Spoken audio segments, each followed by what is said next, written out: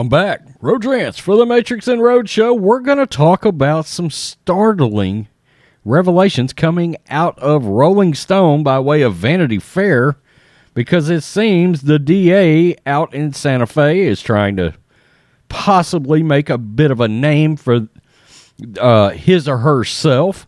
But we have a situation here where they might actually be backing Alec Baldwin's claims, because evidently they literally ran an experiment involving a gun and was able to replicate the things that Alec Baldwin has been saying. Very interesting here. Kind of shocking that this is coming out like this. DA's informal experiment could corroborate Alec Baldwin's claim that he didn't pull the trigger on the Rush shooting. Really odd. An informal experiment conducted by the top prosecutor now weighing possible criminal charges in the deadly Rush shooting reportedly found that Alec Baldwin's claim he didn't pull the trigger isn't as far-fetched as it might sound. Sante Fe District Attorney Mary D.A. Carmack told Vanity Fair in a new interview published Friday that she requested the unofficial test inside her office after Baldwin claimed on the interview, that ABC interview, that cringy one with the music, that his finger wasn't even on the trigger of the antique Colt .45 revolver when it fired the shot that killed cinematographer Halyna Hutchins. The incident occurred on a New Mexico set of the indie western movie.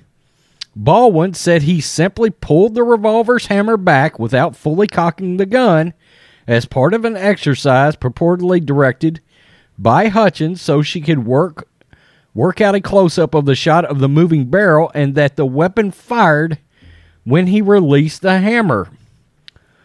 The DA said her initial reaction to Baldwin's claim was, "Oh, that's crazy." Then she decided to dig a little deeper, even though the formal examination of the Rush revolver is in the hands of the FBI.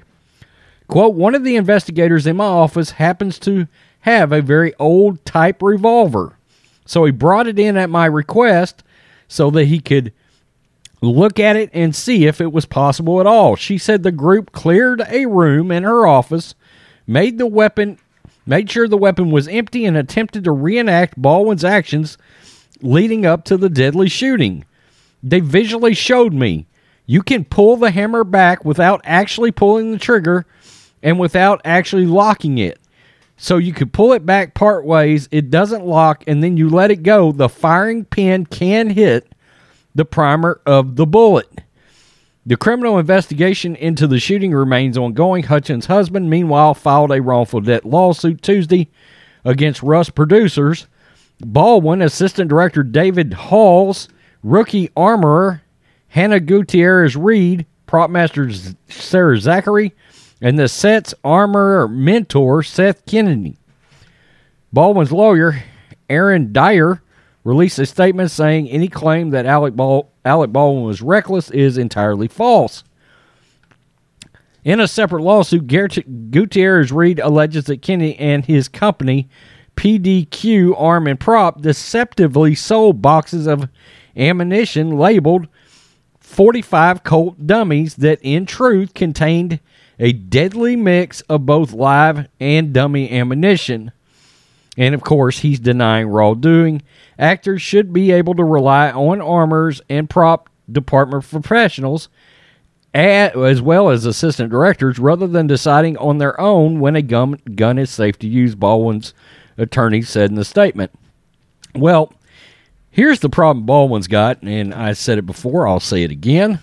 His major problem is he's a producer on this movie. Yeah, you were physically involved at the time of the shooting, but you're the producer with an umbrella over everything that goes on the film.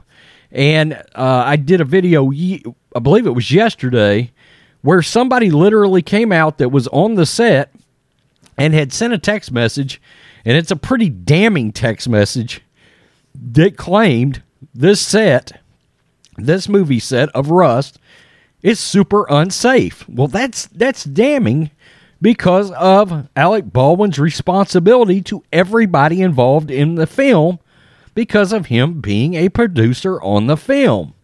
It is interesting that the DA is saying that she replicated this potential experiment. I don't know what she doesn't say, that it was a Colt 45 revolver.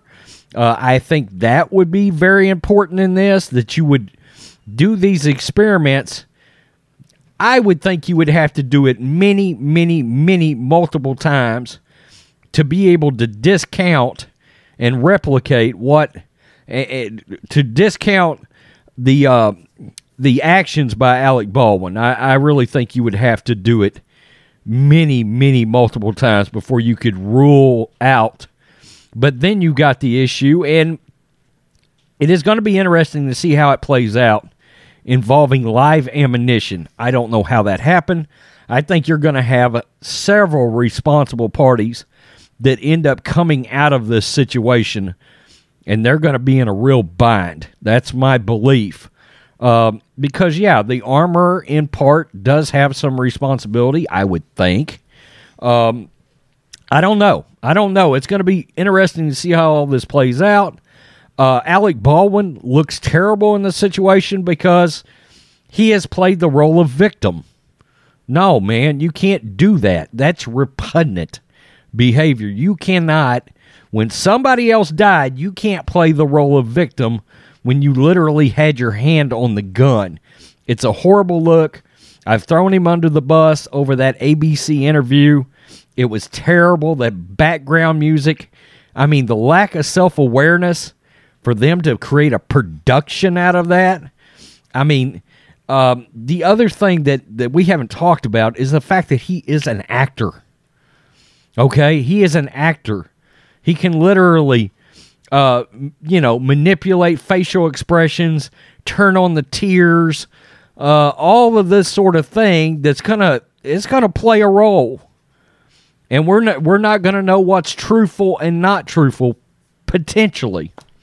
Tell me what you think, Matrixx and Rhodes fans. Make sure you hit subscribe. Peace. I'm out. Till next time.